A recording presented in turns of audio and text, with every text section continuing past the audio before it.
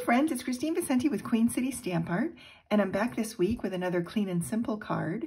This week I'm transitioning into the July to December 2022 Stampin' Up! Mini Catalog, and my transition just means that I'm going to be focusing more on stamp sets and products from this catalog and stepping away a little bit from the annual catalog. Just because September is a great time of year to transition into this catalog, because I know many of you are, now that you're back into your routines, starting to think about Christmas cards and holiday projects and things like that. So I want to be able to give you some nice inspiration from this catalog. So today's card is going to focus the Merriest Moments stamp set. So I'm going to be using Merriest Moments stamp set, and this stamp set also has a coordinating hybrid embossing folder and die set. So you can purchase this separately from the stamp set, but it coordinates beautifully with the stamp set. And I'll be featuring this stamp set more as the weeks progress. But today we're just going to do a really clean and simple card. If you need a copy of this catalog, please send me an email. I'd be happy to throw one in the mail to you. My email address is queencitystampart@gmail.com. And you can just request a catalog in there. So the Merriest Moments stamp set has some great little holiday botanicals, including some poinsettia flowers, and that you can layer together, a larger one and a smaller one. You can layer them large and small, or you can layer too large and too small. It's just really fun to play with this combination. There's also some nice holly with holly berries, and then some other really fun Christmassy botanicals or winter botanicals. There are also some great sentiments for both inside and outside of the cards. So it's a very versatile set, and like I said, I'll be showing more samples of this as the weeks pass.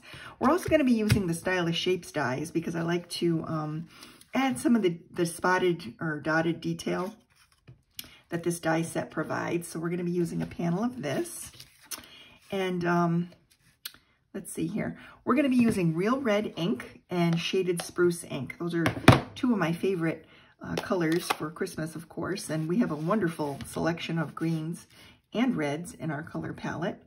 We're going to start by stamping the sentiment using the Real Red. We're using the Season's Greeting sentiment, and I'm just going to stamp this on the little banner panel that I die cut with those dies. This also has the little dotted edges, which I really like. And then for the greenery, we're going to be using that Shaded Spruce ink pad. And we're going to be using the little pine sprig from in there. And I'm just going to do a couple of pine sprigs on this panel.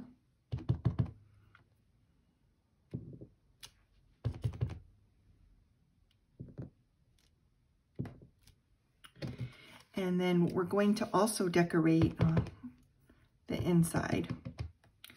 So I'm just going to put a couple pine sprigs here. Oops. And a couple here. Like that. And this will be for the inside. And now we can get into the card assembly. So as you know, I oftentimes will use a panel of basic white, and I'll use an embossing folder because I think one of the ways that you can really keep your card very clean and simple is to create a very subtle background that adds some nice texture, but not a lot of color. And so this 3D timber embossing folder is amazing for that. I think this is one of my favorite embossing folders because it's so versatile. Any kind of woodland theme or botanicals that you have in your set would coordinate beautifully with this wood grain embossing folder. So I'm just going to layer this onto the front of the card, and I chose a Real Red base card, and now we're going to layer this panel on the inside. And I'm just going to add a little bit of adhesive here and there. And we'll just lay this in. And then I'll be able to add a sentiment later. But at least the inside's decorated a little bit. And then for this, we're just going to keep this really, really simple. I'm going to pop this layer up with some dimensional adhesive. Oops. And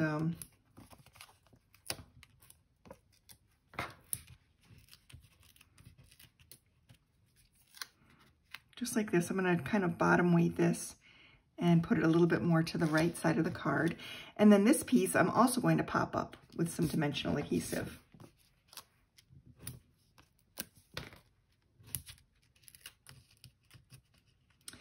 And then one of the nice things about the dies that are part of this set, and I don't have them to show you right now, I must not have brought them in to this room with me, but they have some really great detail. There are some really nice detail dies. And, oh, I'm sorry, that's not with the Merriest Moments set. I'm using a detail die from the Christmas Banners set. So Christmas Banners is another one.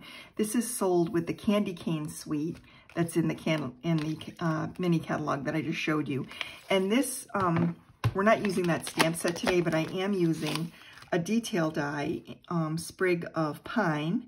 There's also some other detail dies and some other botanical shapes that are really, really pretty for layering, certainly behind the banners in this set, and then on other cards too.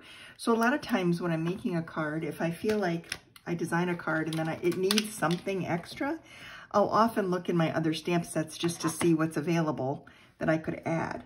So this little detail die creates this little pine sprig, and you have to kind of push the little, there's some little specks in here that I sometimes have to push out after I die cut it. But I'm going to add this little sprig because I feel like that just adds just the right touch of green and interest to this card. So I'll put a little adhesive there and then just tuck this into the corner like that, just to kind of mimic the greenery here and add a little something to the card. We're also going to add some of these really pretty red gems just to kind of bring a little bit more red into the card design. So I'll just tuck one under here, like partially under the banner, and one down here, and then we'll add one up here, just like that. And that finishes the card for today. So I hope you enjoyed this beautiful, clean and simple version of a Christmas card using this very versatile stamp set. If you need to do any shopping for your own Christmas card supplies, you can use the brand new host code that I'm posting for September. You can shop at this web address, and I really appreciate your business. Thanks so much for watching today. If you enjoyed this card, please give it a thumbs up. And I always love to hear your comments. So if you have anything you want to say about the card or my transition to this mini catalog now, please feel free to do so. I look forward to hearing from you. Thanks so much and have a great week.